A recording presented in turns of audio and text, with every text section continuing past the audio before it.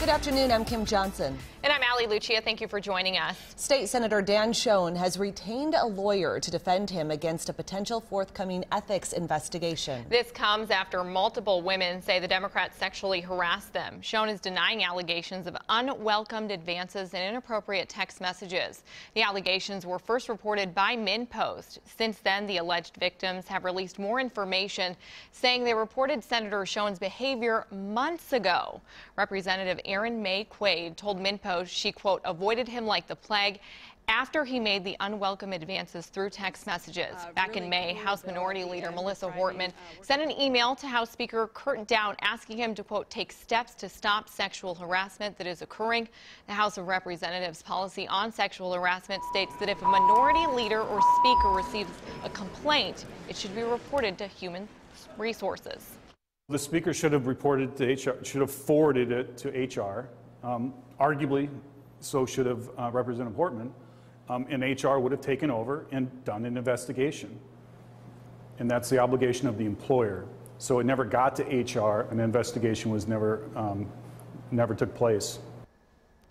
Speaker Dowd released a statement confirming he was made aware of general concerns regarding the work environment in the House back in May, but says he was, quote, not made aware of specific complaints and names of those responsible despite repeated requests for information.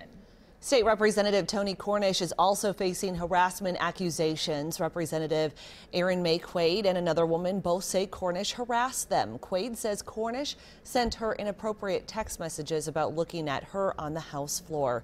She says the text went on to say it was her fault and she looked, quote, too damned good. The Republican from Blue Earth County denies the allegations and says the messages are being taken out of context. It was obvious that it was friendly banter on the House floor and texting. You will notice that in a couple of places she says ha ha, and after that we've had friendly conversation. We worked together on legislation. Several lawmakers, including Governor Mark Dayton and Representative Erin May Quaid, are calling on their colleagues at the Capitol to create a task force on sexual harassment.